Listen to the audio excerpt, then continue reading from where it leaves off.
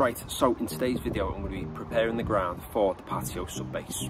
If you're interested in watching any of the previous parts of this renovation, all the links are in the description, and if you want to follow along and see more, feel free to subscribe below.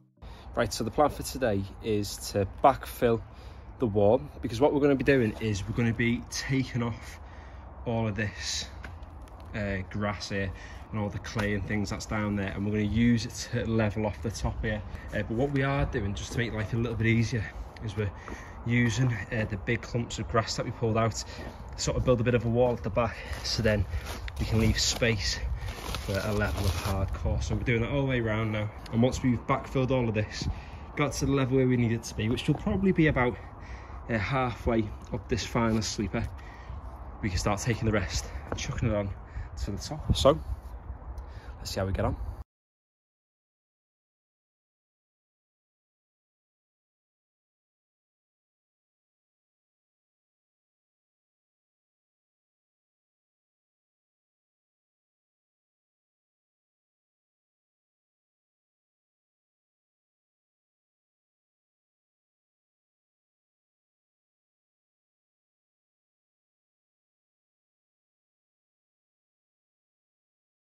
Right, well, so far so good.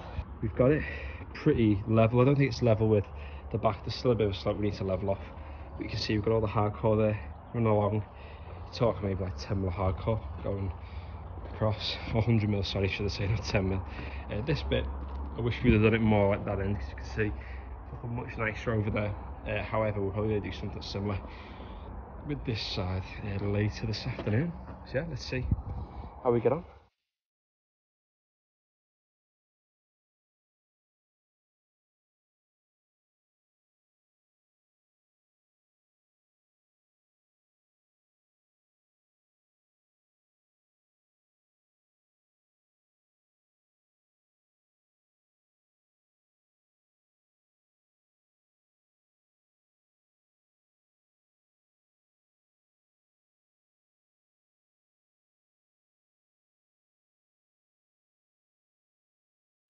Right, that's it for the first day.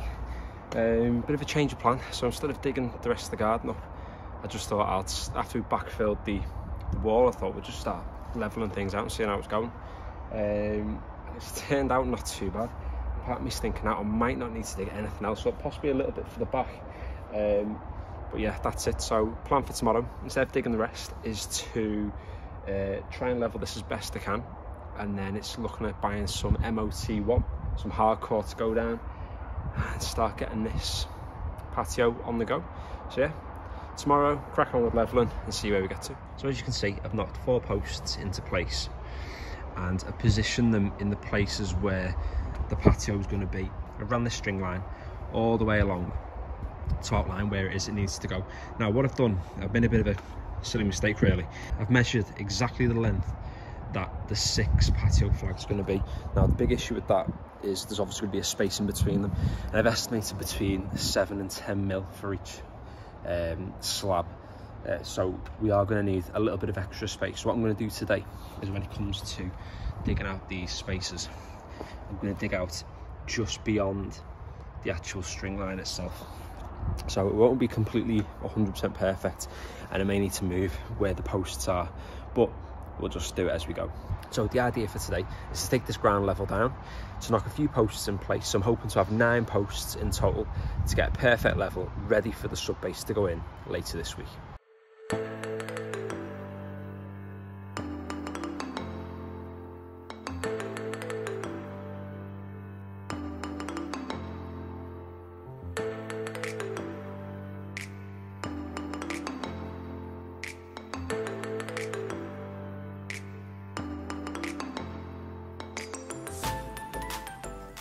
That's our going, that really are going. In hindsight, I probably should have chucked all the soil on that side over there, but I guess, you know, you live and learn. I didn't think of any of this when we started, didn't think of what the level was going to be of the patio. So what I'm going to do now is I'm going to knock in the next 3 posts, and I'm going to get them level with these. And when I say level, not completely level, but enough for a slight slope so that the water can drain off from the patio when we put it in place.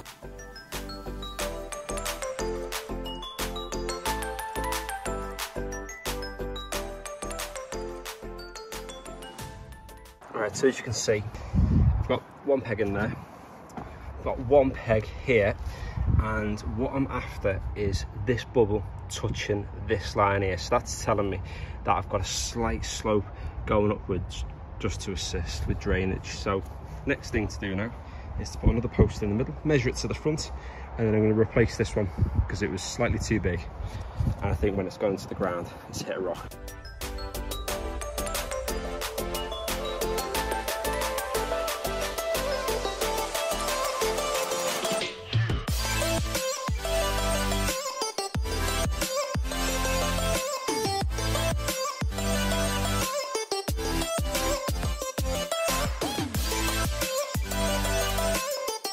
Right, so that's the first 6 posts in. Some are easier than others. This one over here, absolute nightmare. It must be just rocks underneath, or just some really dry, sort of tough clay, something like that. But all the way along, we've got it level, perfectly level. And then going this way, like I said before, the bubble in the spirit level is touching all the lines. So that's telling me that I've got a slight fall from the back towards the front of the patio.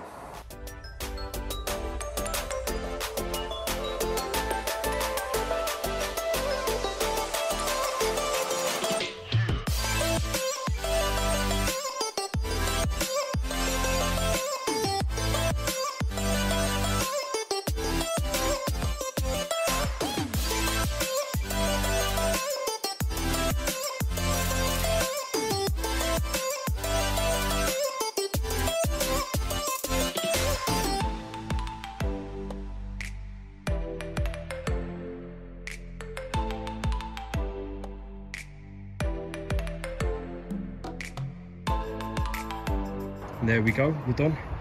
And we're ready now for the sub base. So I had to use an extra day, 3rd day doing this.